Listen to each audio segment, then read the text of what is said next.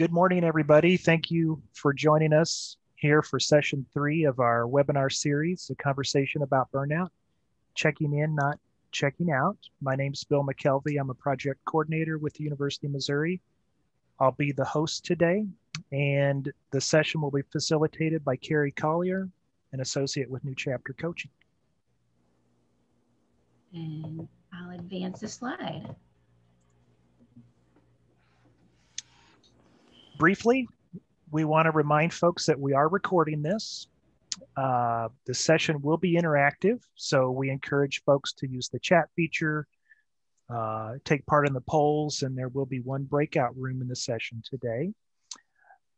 As a reminder, all workshop materials are housed at the Power Up Your Pantry Conversation About Burnout webpage.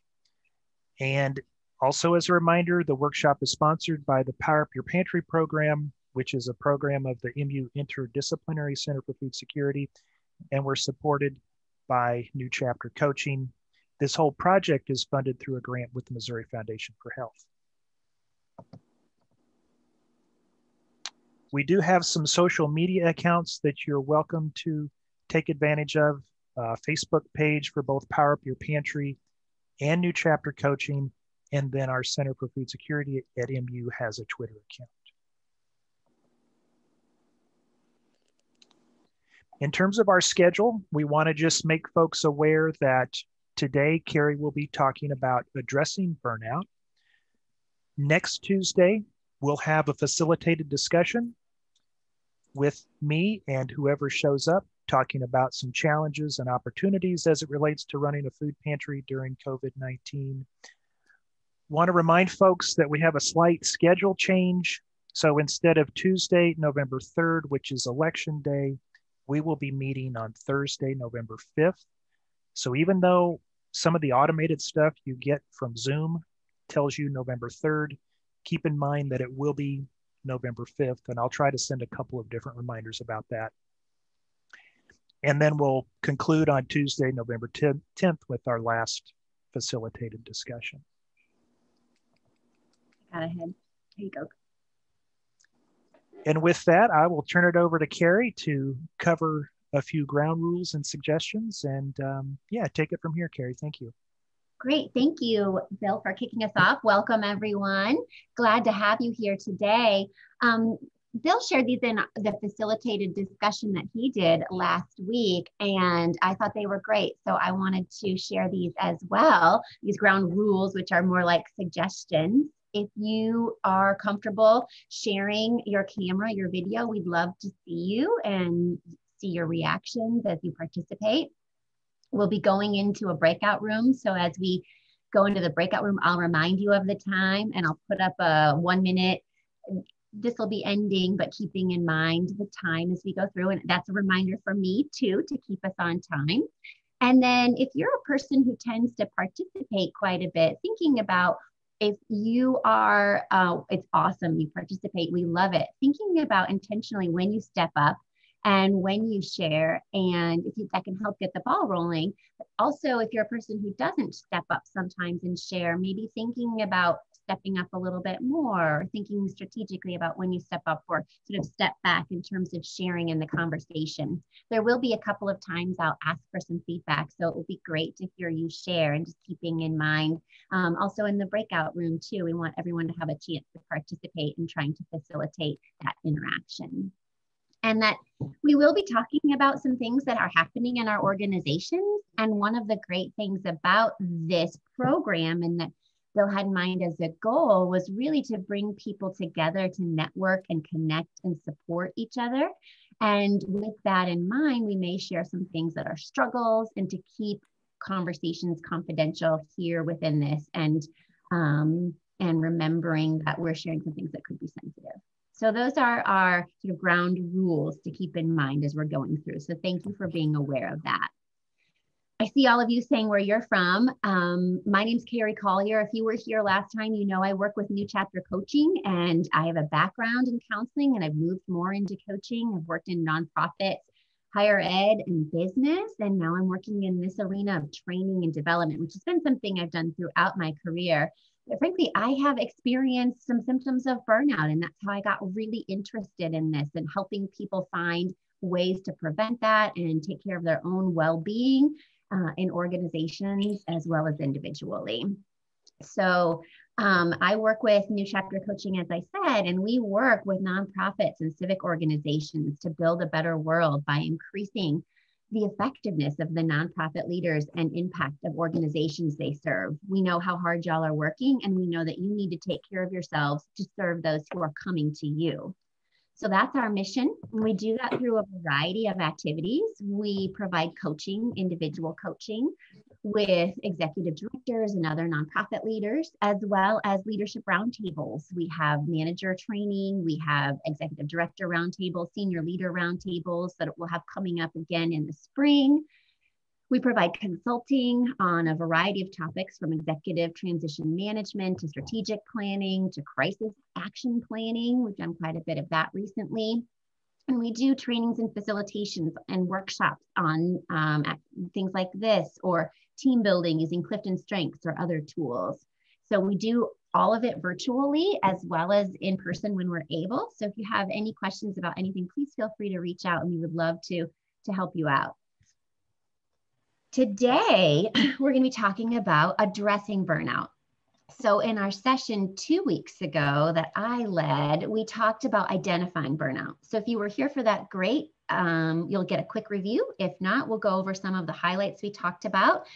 And we'll go through that fairly quickly, and then we'll start talking more about the causes of burnout, which won't surprise you, I'm sure, but it's good to be aware so we can address some of the causes, as well as the dimensions. What does burnout really look like? And then the part that I'm thinking that hopefully will be really helpful for all of you based on conversations from the facilitated session that Bill did last week and the one I did a couple weeks ago. What are some tools you can use right now to help with addressing burnout in yourself and starting to work in addressing it in your organizations? So with that, I am going to get us started with a quick poll question about which lemur you are today. So we went to the Kansas City Zoo a few weeks ago. It's an outdoor activity. My kids loved it. My son got really into lemurs. He's started working on a school project about lemurs, got a stuffed lemur, and they're really interesting animals. But this is more of a figurative thing, although they do a really good job at just relaxing. Which lemur would you say you are today when we're starting this off? Are you the, let's do this, I'm ready, eyes wide open, let's go? Or are you, I'm here, I'm hanging in there, I'm just here? Or are you just, I'm not even sure? There are no words. So this is an anonymous poll, and I would love to know what lemur you are today. Third is, I'm not really a lemur at all, so there's no answer as well. So that could be your answer 3. So tell us where we are today, and we'll get a sense, and then we will share this. So a few more seconds, about half of you have voted.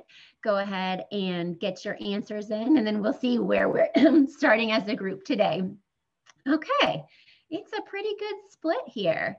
Here we go, I'm gonna end the polling and share our results. Which lemur we are today. Excuse me as I clear my throat. We've got a lot of let's do this and a lot of I'm here and a couple of I'm not really a lemur. So we're sort of split, and I'm wherever you are today, I want to just tell you it is okay, because we're in all these different places at different times. But I'm going to ask us to try to get present as much as possible for today, even if you're home or if you're at work and there's lots of distractions going on. We know those are going to happen.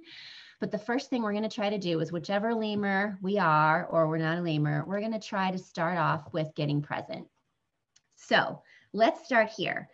And the first thing we're going to do is just get present in our bodies. So you can stand up if you want. You can sit if you want. I'm going to sit and move back a little bit, because if I stand, I go out of frame. And otherwise, I might stand. But we're going to do something just physically to orient ourselves to the present and to the physical. So take a breath. Think about where you are and go ahead. And what we're going to do is we're going to tense up every muscle in our body. We're going to start with our toes, and we're going to make our way all the way up to our head. And we're just going to hold it for a few seconds. So ready? And take a breath and start tensing up all those muscles. Start with your toes, move up to your calves. Tense your thighs, move on up to your torso, tense up your hands, fingers, every single muscle in your body. Hold it, hold it, hold it. Just hold that tension for just a few more seconds. And take a deep breath, release it all out, let go. Just let that energy, all the stressors just flow out of your body. Envision them flowing out through your toes and your fingers. And envision yourself from being tight to being relaxed and just sort of chill, and as much as you can, being present in the moment. This is a really quick, easy way to bring yourself into the present moment and to help deal with some of those stressors. And we'll talk more about this in a minute, but hopefully now we're all here, we've gotten present, and we're going to do a quick review of what burnout is, and it'll become more clear why I had you do that exercise. So everybody's ready? You got your beverages, you're relaxed like either the second lemur or the cat who's here. Here we go. What is burnout? This is what we talked about in our last session quite a bit. And you'll remember one of the big things we talked about is stress versus burnout, and that they're not the same thing, okay? And does anyone remember or know what the difference is? You can type in the chat or you can unmute yourself if anyone remembers what the difference between stress and burnout is.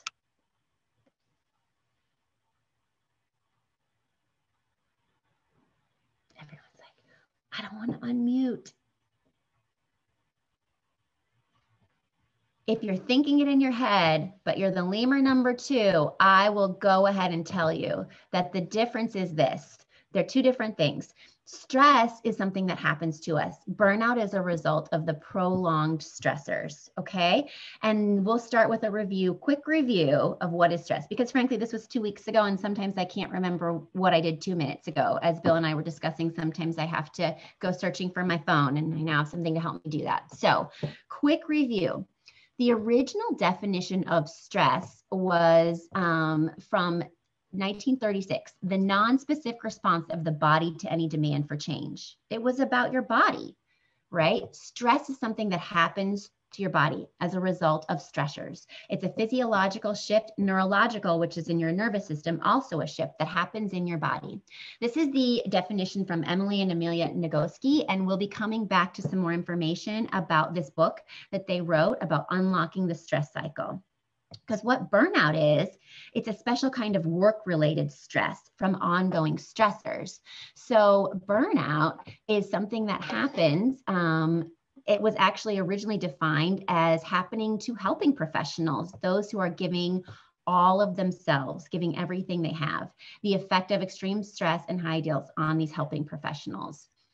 So we've also identified other kinds of burnout. The World Health Organization actually declared an epidemic and put it in their ICD, the International Classification of Diseases, as a syndrome conceptualized as resulting from chronic workplace stress that has not been successfully managed. So that's the part about not managing the stress, okay? And then Beth Cantor and Elisa Sherman, they're the authors of the Happy Healthy Nonprofit. They define as a state of emotional, mental, and physical exhaustion. We're going to come back to those emotional, mental, and physical exhaustion that occurs when we feel overwhelmed. There's too many stressors. So the difference is that stress is caused by stressors, and burnout is a result of ongoing stressors. So stressors aren't inherently bad, right? Some of them are good. Some of them are things like, oh, I put stress on my body by exercising, and that released these hormones in my body, but that makes me feel good. There are other stressors, things like financial pressures or those everyday work stressors that feel negative, that release some of those hormones that are harmful to our body. We talked about some additional pandemic-related stressors, how it's hard to communicate, constant uncertainty, we're unable to plan, we're not connected with others in the way that we used to be, outside stressors coming into our organizations, a lot of non-existent boundaries, changing boundaries, and then a lot of juggling of responsibilities. And you all talked about how it's hard to talk about these things sometimes, right? Like maybe we recognize them, but sometimes it's just really hard to talk about them. So some things we talked about are reduced number of volunteers, staff having to fulfill all the roles, concern about staff getting sick when you're filling all the roles, concern about clients who can't show up, right? Where are they? How are they? Are they doing okay? Food shortages. As we approach winter, some people are more concerned about that. Shifting supply models, right? We're doing more drive ups. There are pros and cons to that. More work to do. We've got more grants. We're trying to collaborate more. So there's just more work that's falling on the shoulders of the staff. Outside world stressors following us in, and then that trouble shifting gears between work and home. And a stressor that many of you identified, one that's coming at us no matter what we do, is winter is coming. That shifts how we work. It shifts how we're going to work with clients. It shifts our concerns about the pandemic and the flu coming on. So these were some of the stressors that you all identified as particular to you all. And I saw it. I saw how exhausted you all are. You're working so hard, giving everything you have. And starting to talk about it is one of the first steps, because we recognize it in these different ways. We recognize it in our bodies. We recognize it in our brains, how distracted we are, our emotions, we're strapped, and we start to respond behaviorally. So there's these different ways that we respond to it and notice it. And then we've got to start talking about it. So one way to talk about it is to use this nonprofit burnout assessment, which Bill sent out afterwards. But I thought that even if you didn't have a chance to take it, if you take it, you're going to see where you fall along these 4 areas of your passion for your nonprofit. It's not a clinical diagnostic instrument, but it does help give you a sense of where you are and what you might want your next steps to be. So if you took it, great, you'll be able to answer this next poll question with that response. But if you didn't, that's okay too. I want you to take a guess as to where you are. So let me put these up here and I'll share these, and then we'll talk about where you think you are. Passion driven is the low end of this scale. You're still running on a belief and you believe in the mission of your organization, and you've still got quite a bit of energy to do that.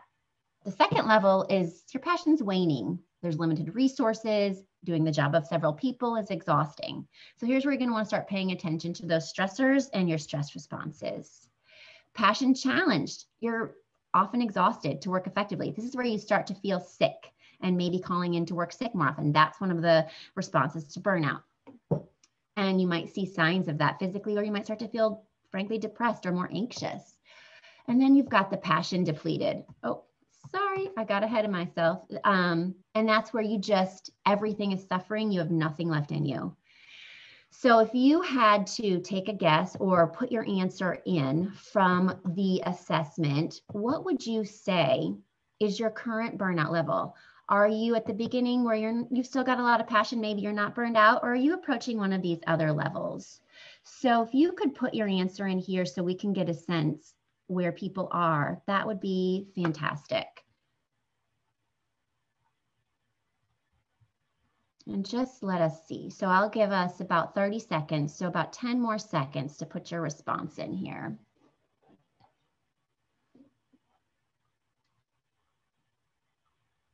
All right, most all of you have voted. So I'm going to end the polling and show you these results. So if you can see these, you'll see the highest number here is passion challenged. That's pretty high. That is you're coming towards depletion. And what happens when you're depleted is you can't really do much. So you're not alone in this. You know that there are others who are suffering. You know you're suffering, but what do? That's what we're going to talk about today. So if you're still passion driven, that is awesome. Take some of these ideas that we talk about today and implement them for yourself. Share them with others as soon as possible. And if you're somewhere along that line of passion waning, passion challenged, don't be afraid to ask for some help and start talking with others, because my guess is, again, others are with you here and you're not alone. So if we start talking about what we can do, I mentioned this last week, and this is one of the absolute best things you can do to remember you're not alone. Others are struggling with you.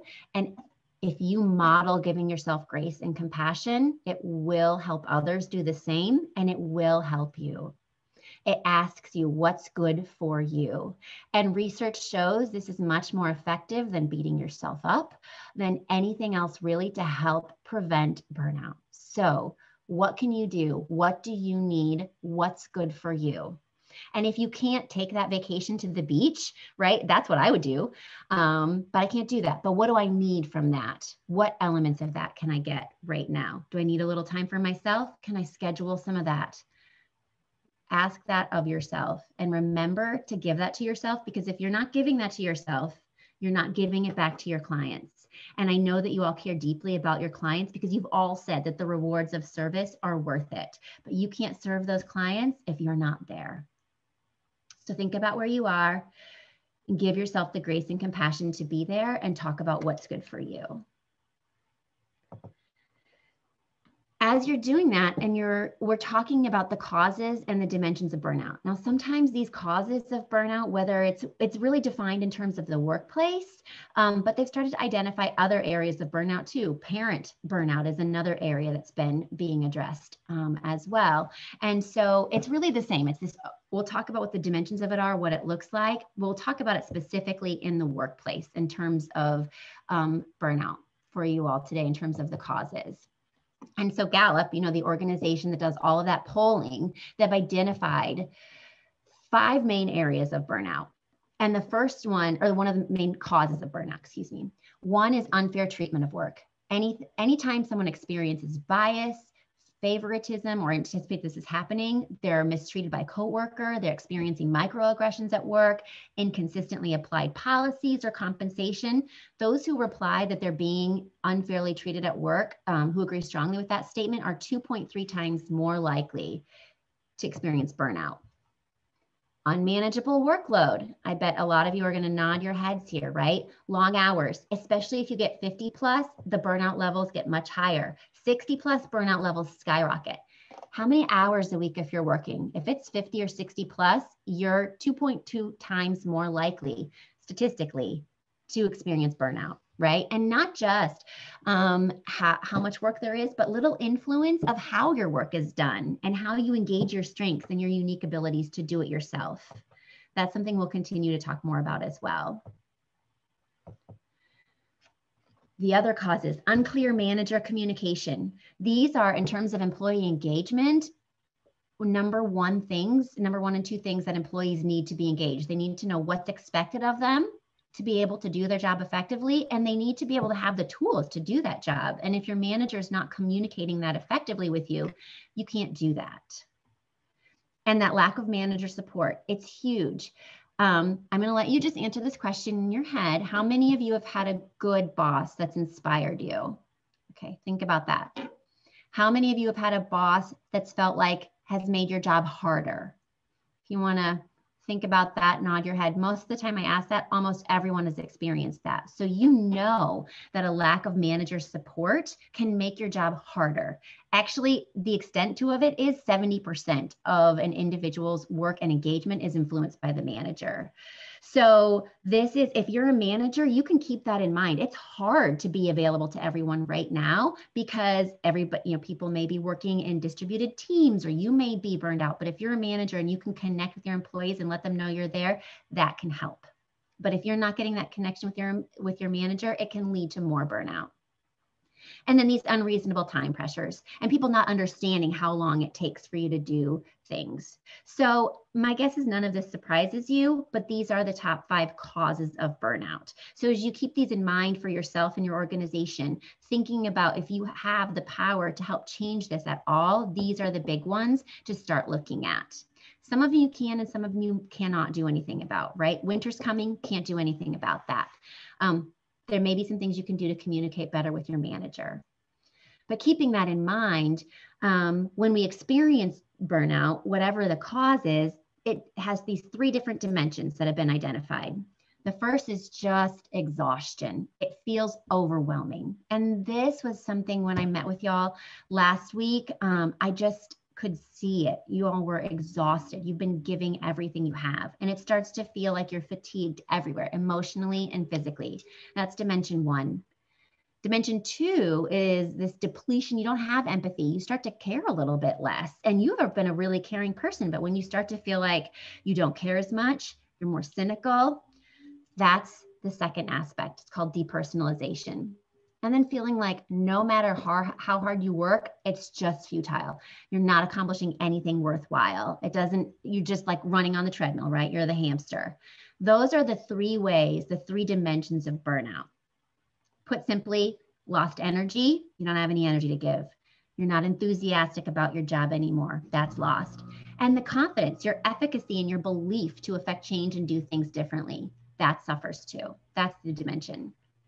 So if you had to put out there which dimension that you thought was most prevalent for you right now, which would you say? And you might say all of the above. Oh, sorry about that, but I'm going to do the poll and then I'll pull this back up.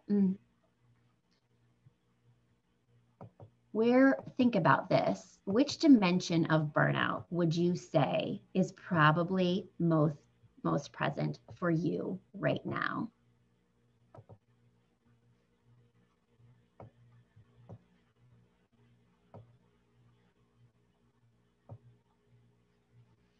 All right. About 10 more seconds to give you all 30 seconds. We've got a lot coming in.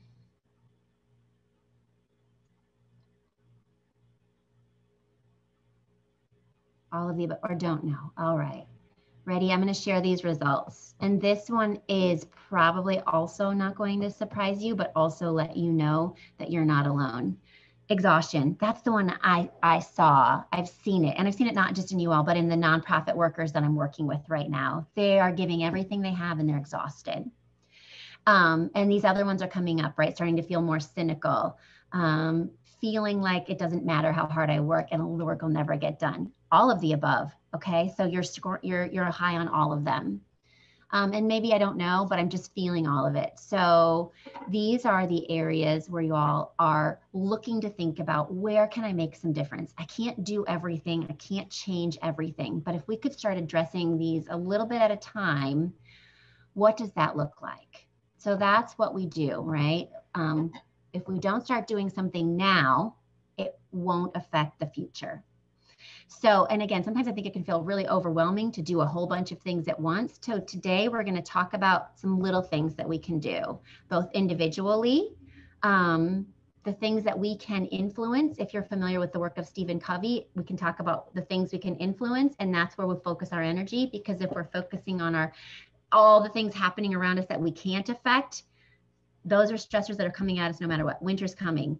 The outside stressors of politics and racial divides, those are coming at us. And what are the areas that we can influence ourselves?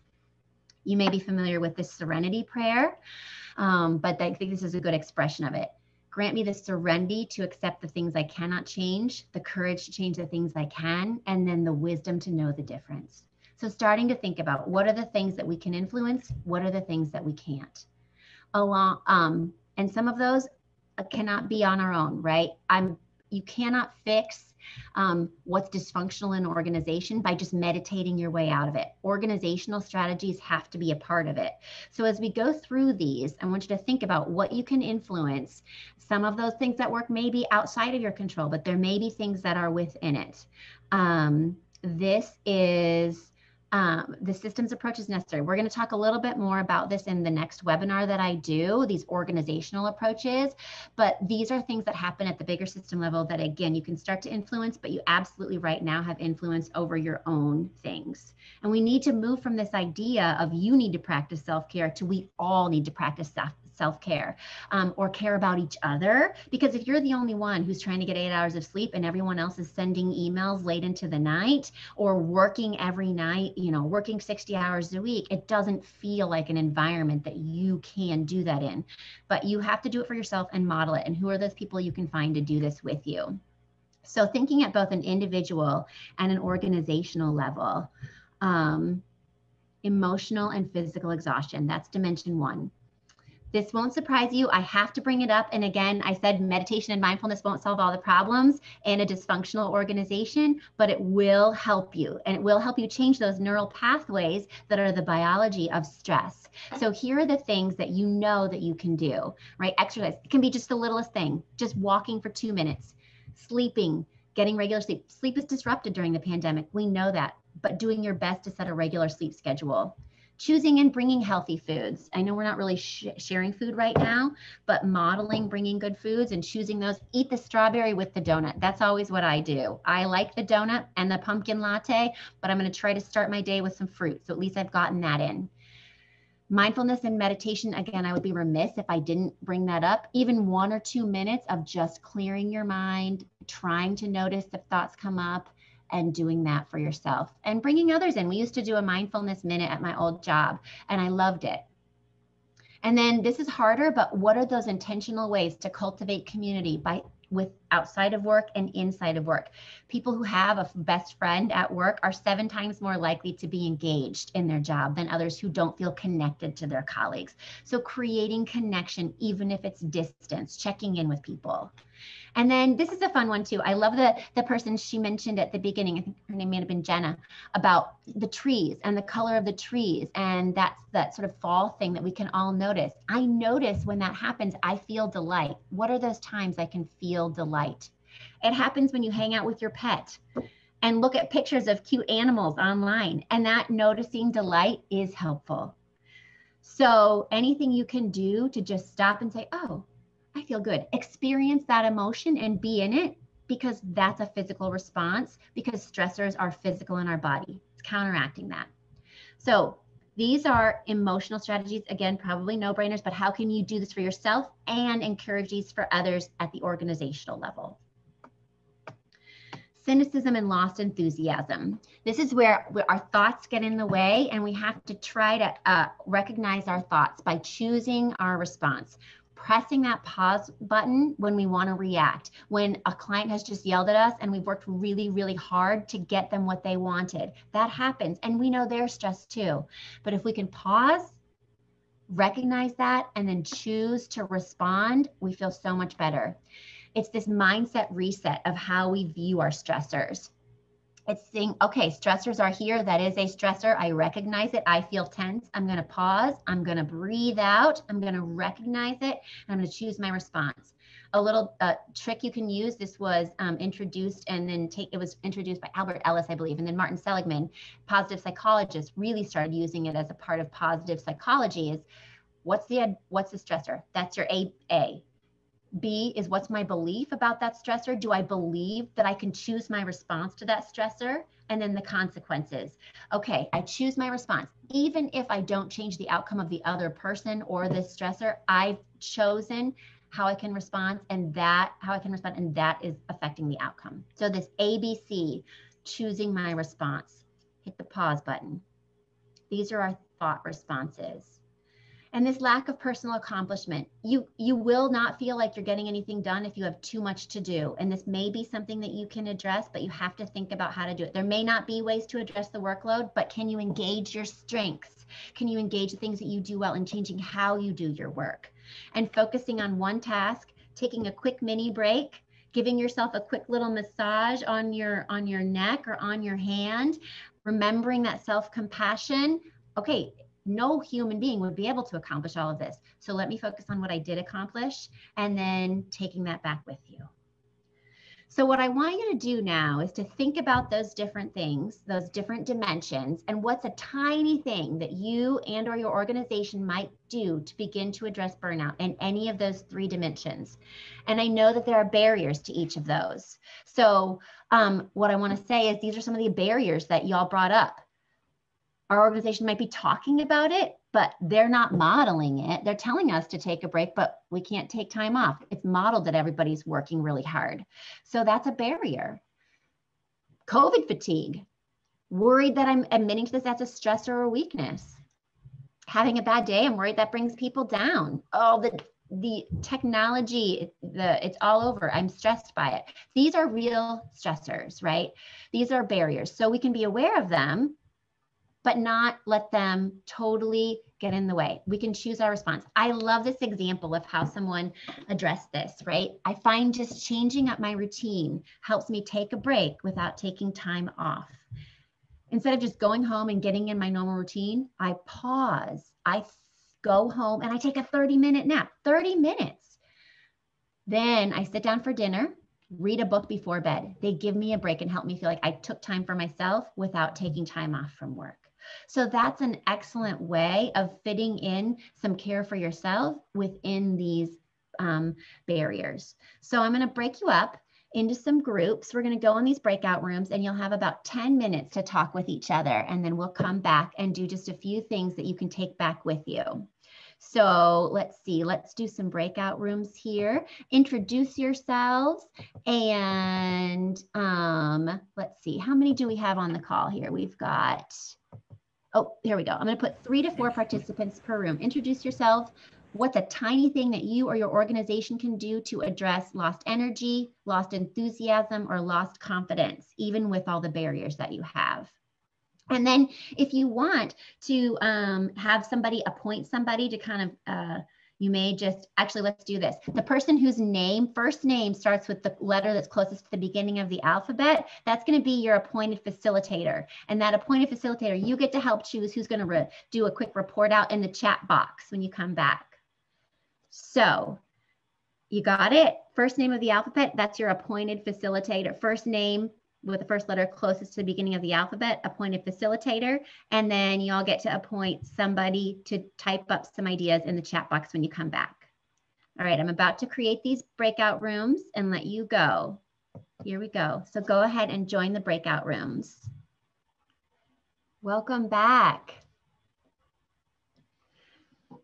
I know that was not enough time to talk about all the things you want to do, but hopefully you came up with one tiny thing that you or you all might be able to do despite any barriers that you might encounter. So if you all would just type in the chat, it would be great so others can see and we're not trying to talk over each other. If you came up with one tiny thing that you or your organization might be able to do, and if you came up with any barriers that could come up and how you might address those, because there's always barriers. So what's one tiny thing? And that's the thing about incrementally doing a little bit at a time, it starts to make a difference and a shift. So that's why I said one tiny thing to be able to address and burnout in any of those dimensions, exhaustion, depersonalization, or that feeling of reduced personal accomplishment. So hopefully you all appointed someone, you had time to do that, I hope. And just type in, and if you weren't the person or you didn't make a decision or you didn't get there, that's okay. Just type in a tiny thing that you might begin to do to address burnout in any of those dimensions. And then if you do it, other people see you do it, you get more in the habit of doing it. It's one little thing. And as we do that, I'm going to start talking through some more tools that you can use to help you with dimensions. But while you all are putting anything in that you came up with, I want to remind you, right? These are generally, most of them are individual strategies, things that we can influence ourselves no matter what's happening in our organizations or in the world outside of us. It's this wisdom to know the difference from what I can do. And I see someone putting exercise and praying helps me to alleviate stress. And exactly, even if it's not that big walk, I used to teach fitness and I started to think if I didn't do these fitness classes, an hour-long fitness class, it wasn't worth it. That is not true. Take a 2-minute walk and it helps you address those stressors. So I mentioned this book on burnout from 2019 by these twin sisters, and they wrote this book and they talked about unlocking the stress cycle, right? Addressing those stressors, the physical part in your body where it happens to get to the point where we don't reach burnout, when we're overwhelmed by the stressors that are coming at us no matter what. And I was reminded they were on a podcast with Brene Brown recently. So if you want another dose of like some serious burnout, the recent Brene Brown Unlocking Us podcast, they really go into this. But these are things that remind us, again, remember that stress versus burnout really help us address those stressors, okay? And recognizing that emotions are a stressor, positive or negative, but they're neurological events. They're happening in your body and not just your brain, right? We all know that I mentioned the tiger chasing us in the last webinar that we did a couple weeks ago. We know that that's a stressor. We know we run, we stop, and we catch our breath. We've made it through our stress response. We feel safe. We're in our home. We don't do that when emotions hit us. We don't get through those stressors. We don't go through the beginning, middle, and end. And we are not rational beings. We're emotional beings who on occasion think. So we have to address those emotions which are happening in our nervous system. And how we respond is important, right? This is the building resilience piece that we'll talk more about next time as well. But we can't change that winter is coming. We can't change the pandemic happening right now, but we've got to address it. And if I think about when I was in grad school or when I was working in the shelter in particular that I worked at, I would hold on until the end of the semester, until the end of a big project. And I would feel like, I thought I'd feel relief. And instead I just felt exhausted. And then I'd get sick. It was my body's response because I hadn't dealt with the impact of the stressors on my body. So even when the stress is gone, we sort of have to go through these tunnels of our emotions to address the stress that it's caused on our bodies. And that's a physical response. So otherwise, that's where we get stuck. We get stuck in the mush and the chemical stew of all of these stressors stewing around in our body that we have not responded to. And that's where we have some influence, right? Here I have some people saying that they're engaging in a morning prayer or going for a walk. Little things that we can do to address this stress in our body. So this is what we did at the very beginning. Any kind of movement, stand, stretch, walk. You do this for a couple of minutes, taking a break between that activity. Remember, mini breaks between your tasks to help you focus on one task. It breaks up these chemical stew. It reminds you that you're a human being with bodily things happening in your body. And it can be just that exercise that we did at the beginning, tensing all the way up and relaxing. As simple as that. That helps your body to relax and reduce a different set of relaxing hormones that then shift your responses. Breathe. We did this a couple of weeks ago too. So my daughter experiences some pretty significant anxiety and panic attacks, and she had one this week. And thank goodness I had been talking about this for the past 2 weeks because I remembered slow breath in, 2, 3, 4, longer breath out, 2, 3, 4, 5, 6, 7, 8. It calms your body. Doing this we did it for 3 breaths, but even for about a minute to a minute and a half, we underestimate the power of our breath. Doing this is huge. It went from her having a panic attack and literally she couldn't breathe to I could just feel her body melt against mine as I sat with her and let her breathe. You'll have those thoughts. They're racing. Notice they're there. Keep on breathing. Don't let them. It's okay. That happens. Positive social interaction. This one's a little bit harder, but research shows that even if we have interaction, like someone tells us that they like our mask when we go to get a coffee in the drive-through, or you see these people wearing masks, that positive social interaction or a random act of kindness, I want you to think for a minute. What's one way you can create a positive social interaction for yourself this week? What can you say to someone in a drive-through line? What can you send an email to a family member? What's one positive social interaction you can have? Laughter. And not just like, oh, haha, that was funny. It's the big, deep belly laugh. Even thinking about a time you laughed really hard releases a hormone that reduces stress. For me, it's thinking about this ridiculous McSweeney's article that I read that's like totally inappropriate, but it makes me laugh so hard. Just think of it. Think of a movie. We made my kids watch Napoleon Dynamite, and it's ridiculous. And I belly laughed so hard. What is something? Think about something that's made you laugh and just laugh, just go for it. It also, if you're laughing with someone else, can create that social connection. Affection. This one's hard for those of us who are isolated right now. So even thinking about someone you want to give a hug to. I had a friend who really leaned into the whole hug movement at the beginning of 2020, which was kind of unfortunate because now she can't hug people. But think about that person you want to hug. Or if you do have a person you can hug, lean into it, keeping your body grounded, going into their center of gravity. 20 seconds is the amount of time it takes to get into that hug. My friend was giving 20-second hugs to people, leaning in, hold. Think of it right now. Think of that person that you want to hug. Hold them tightly, lean into it and release. It lets your body go. It releases this social connection hormone to counteract those other ones.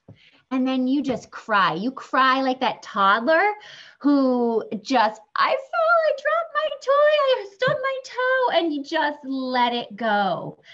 And I think people don't cry. They're fearful that they won't stop. But if you just pay attention to those hot tears streaming down your face, what does it feel like? Do you feel letting go, feeling that tension releasing in your belly?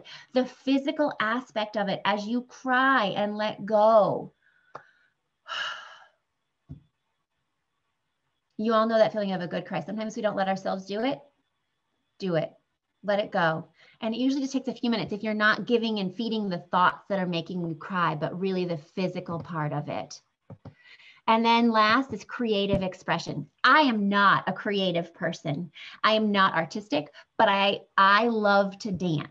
So I imagine myself, and this is just me being silly, you can laugh out loud if you want. I imagine myself being a backup dancer for J-Lo, and I get in the car and I put the music on and I am that backup dancer and I'm imagining it, and just imagining that has let it go.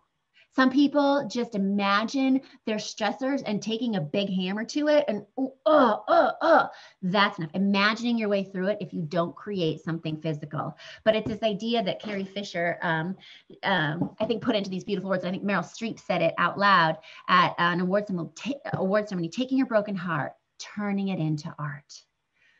Even if that art isn't tangible, what is that?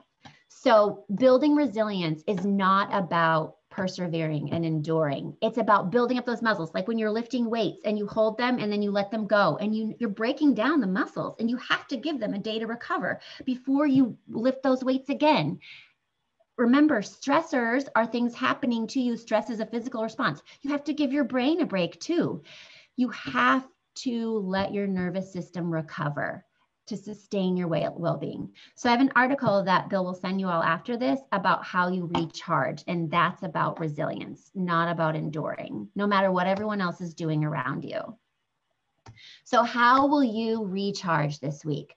Which one of these things are you most excited to give a try? And remember, none of them take too long. Which one will you do?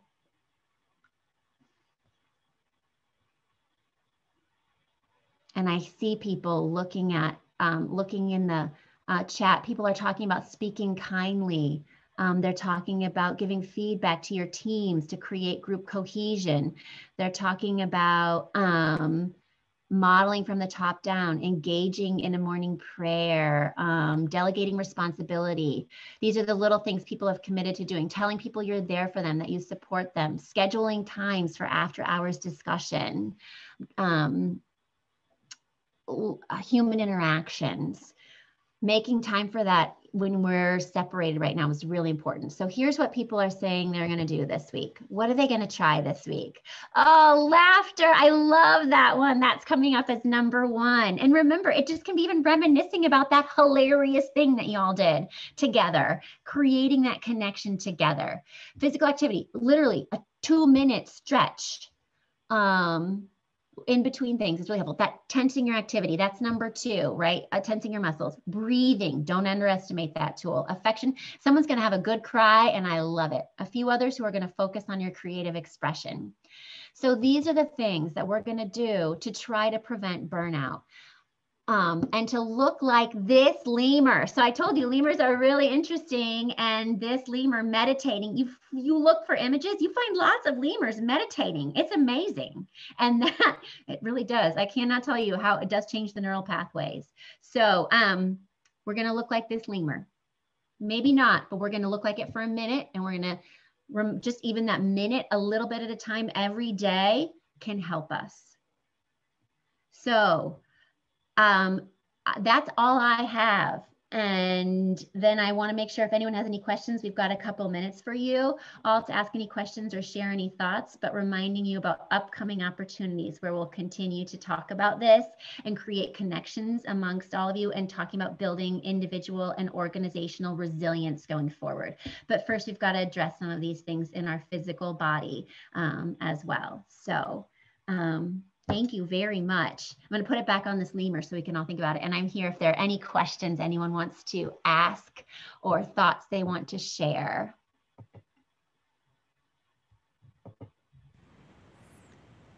Thank you, Carrie. That was excellent.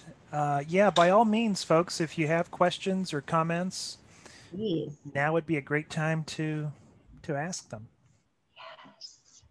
You can put them in the chat or you can ask them out loud, or I know it's almost noon and you're hungry and you need to eat something.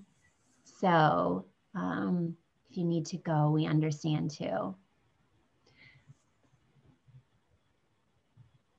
Anyone else have anything in particular that they thought, I'm going to do that, I want to try that they want to share with the group before we part?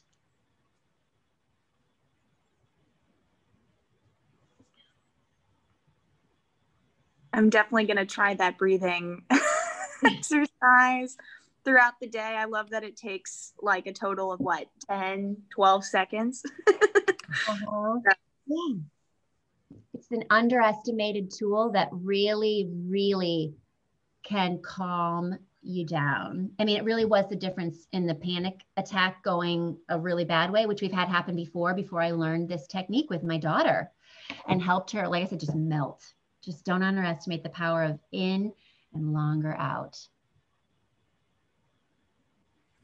I think it's very interesting to think about those little things we can do that sort of interrupt the stressors. And Philip mentioned just recently in the chat about the serenity prayer and taking that to heart, you know, things like breathing,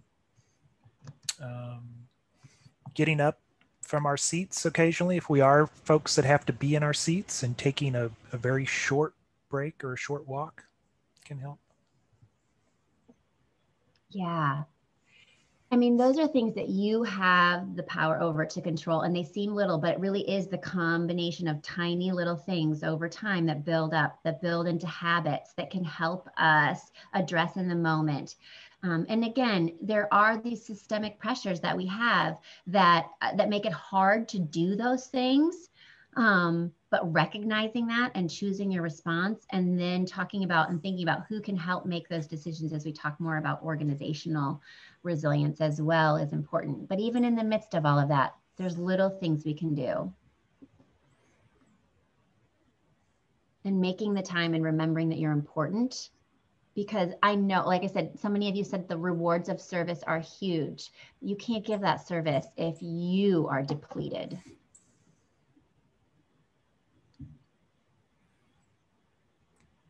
All right. With that, I think we'll go ahead and conclude. Thank you very much, Carrie, and thanks to everybody who joined today.